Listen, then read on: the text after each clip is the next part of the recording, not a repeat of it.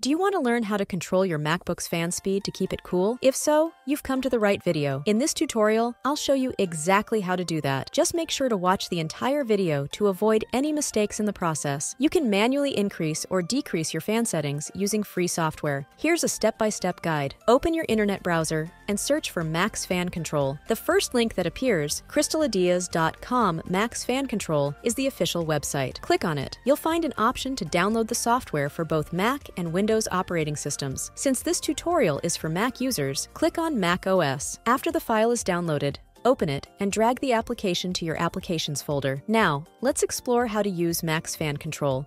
Launch the application. It will automatically detect your Mac model, such as MacBook Pro 15-inch. By default, the fan speed is set to Auto, and you can see the minimum and maximum RPM values. If you want to customize the fan speed, click on Custom. This opens a window where you can set a constant RPM value or a sensor-based value. To configure sensor-based settings, select the CPU Core Average option and set the temperature threshold. If you're unsure about the temperature settings, you can Google max CPU temperature to find average values. In the Preferences section, it's recommended to enable Auto Restart Minimized with System. This option will automatically activate the fan when your computer gets too hot. For those who prefer manual control and use their Macs for resource-intensive tasks like video editing and multitasking, you can select the Full Blast option, which runs the fan at its maximum RPM. However, please note that this option is not recommended for regular use and should only be used when you need rapid temperature reduction. We hope you found this video helpful. If you did, please show your support by liking the video and subscribing to our channel. If you have any questions or comments about the topic we covered today, please feel free to share them in the comment section below. Thanks for watching, and we hope you have a fantastic day.